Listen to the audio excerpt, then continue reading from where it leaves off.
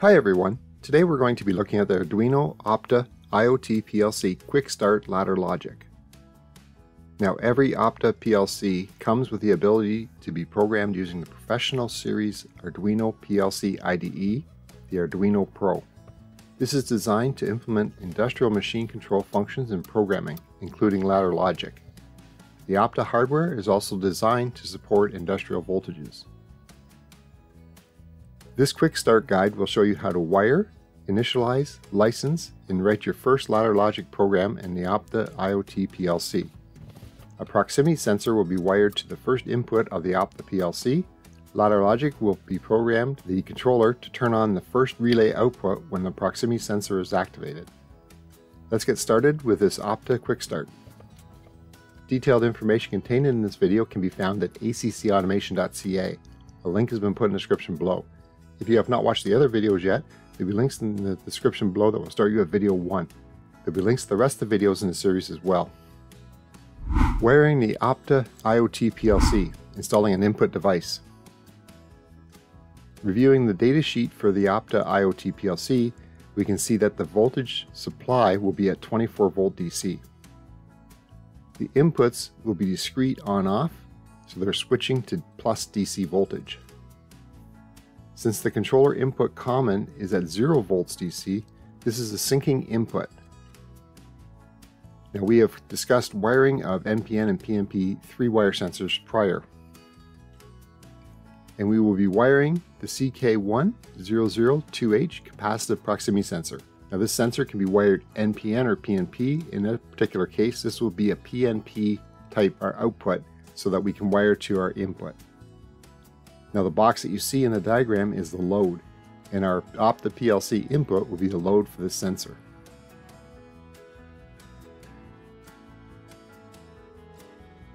Our output relays are individually isolated from each other. In our quick start example, we will activate the relay and the LED light on the Opta to indicate it is on.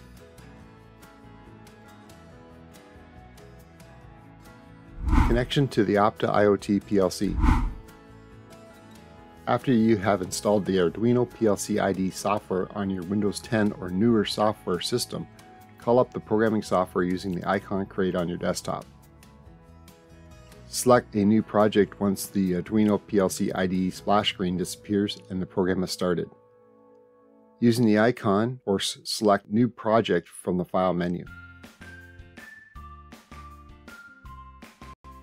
Enter the name of the new project. The directory where your project files will be stored can be changed. Our target is Opta 1.0, which is the default selection. Select OK. The Opta configuration will now be displayed. You may have to scroll down to the right to see the options. To the right under Status, it tells you to please connect to the target. We can connect to the Opta IoT PLC to our computer using a USB-C to USB-A cable. Plug in your cable. Now remember that not all USB-C type cables are the same. Some are just used for charging, so ensure that your cable is used for charging as well as data. Using the device manager, determine the communication port that our Opta is connected to. Scroll down within the Opta configuration window until you see the other selection. Select the port number that the Opta is connected to. Select the download button. The firmware will be downloaded to the Opta, turning this controller into a PLC. A warning message will be displayed. Select OK.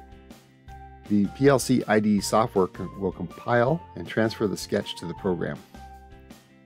The output window will display the progress of your operation. Click the Connect to Target icon on the main menu to confirm your connection to your Opta PLC. If a license has not been activated for this Opta controller, you will see that you have a license message under the status heading. Select the Activate PLC Runtime option and follow the prompts to activate your PLC runtime. Make sure you disconnect the power to your Opta controller and USB cable before proceeding.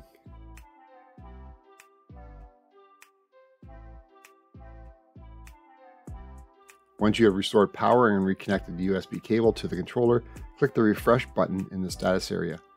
Your Arduino Opta IoT PLC is now ready to start programming. Configure the tags.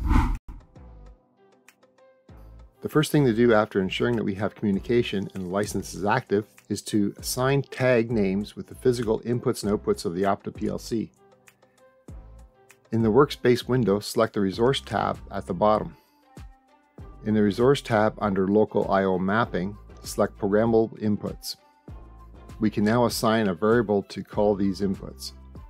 Name the first input, which is I1, prox1. This will be a digital input type Boolean.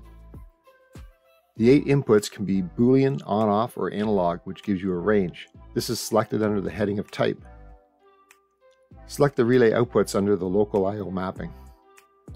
Name the first output, which is O1, relay 1.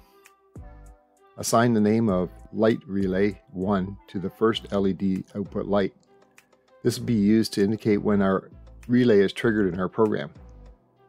We also assign the variable run light to the green LED in the controller. This will indicate that the operator that the PLC is running. Select the Project tab. You will see the variables that we have just assigned to the project list. Tasks and what they do.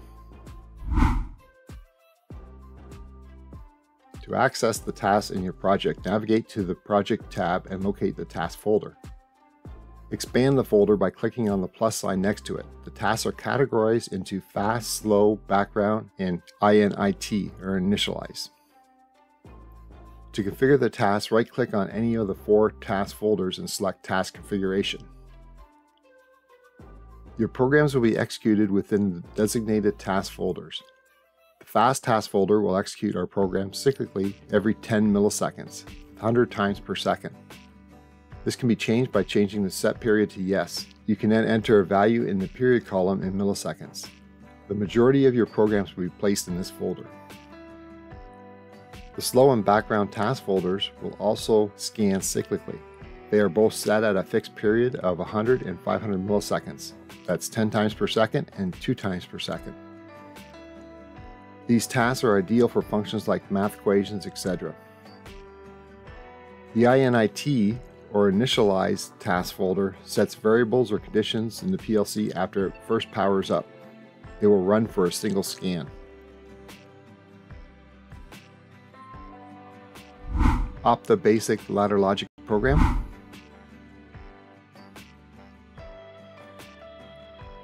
To start a new program, right-click on the project name and select New Program under the Add heading.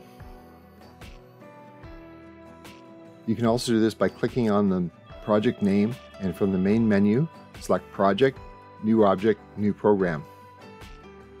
The new program window will be displayed.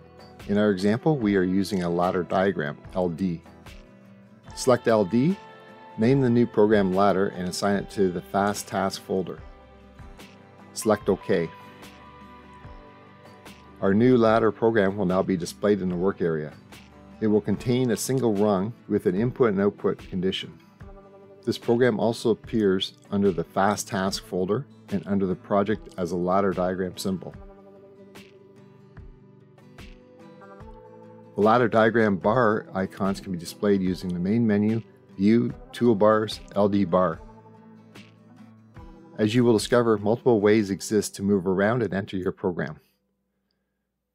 You will now see the ladder toolbar icons displayed. Since we are connected to the Opta PLC, we are in edit mode, and the code differs from the PLC IDE and the controller. This is because we just added the ladder program. Right-click on the rung number will bring up a menu to add, delete, copy, or document the rung. Selecting the contact and right-clicking will allow you to cut, copy, delete, change, or add additional contacts. Selecting the output contact and right-clicking will allow you to cut, copy, delete, add, or view the properties of the output. You will notice as you select the elements on your ladder logic, the LD toolbar also actively displays the options available. As you highlight the toolbar icons, it will show you a quick key sequence for the item. Programming or ladder logic with Opta.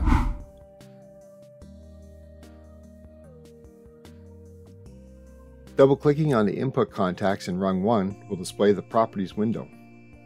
You will see that you can change the contact type and the contact name. Select the three dots to the right of the name. This will call up the object browser. Select Prox1 for our input contact. Select OK. Our proximity tag is then returned to the object properties. Select OK. The ladder input contact is now set.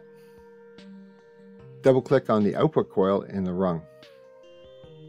We can change the output coil contact and assign the tag to the coil in the object property window. Select the Relay 1 tag for this coil and select OK. Right-click on the Relay 1 coil and select Coil. This will add another coil in parallel. Assign the tag Light Relay 1 to this coil. Right-click on the rung and add a new network before this rung. A new rung will now be displayed as rung 1. Select the input contact and press delete. Assign the Run Light tag to the output coil.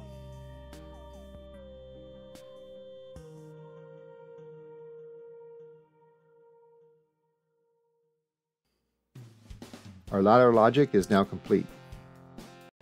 Download our ladder program to the Opta controller.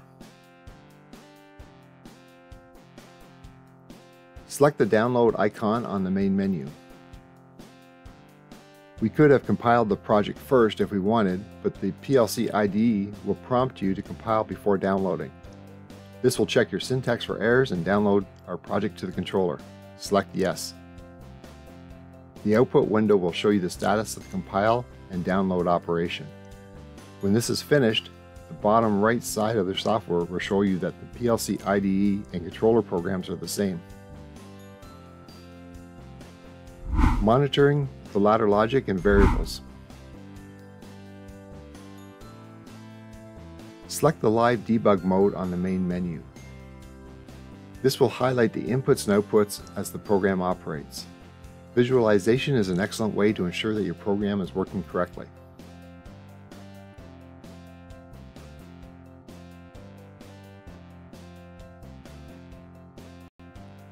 Select the Watch icon on the main menu. This will display the Watch window. We can enter and select variables or tags we want to monitor.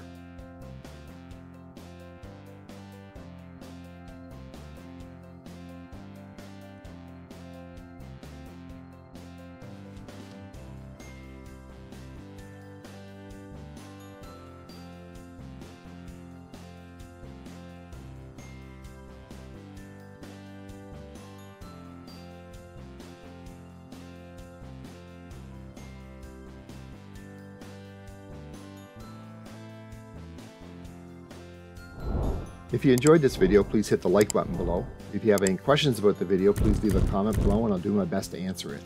If you want more information about us or you want our free ebooks on numbering systems or robust data logging, please click on the link in the description below to get it. A new video is put out every Monday, so make sure you hit the subscribe button to get more videos like this in the future. Remember to click the bell beside your subscription to actually receive those notifications. Thanks so much for watching. I'll see you next time.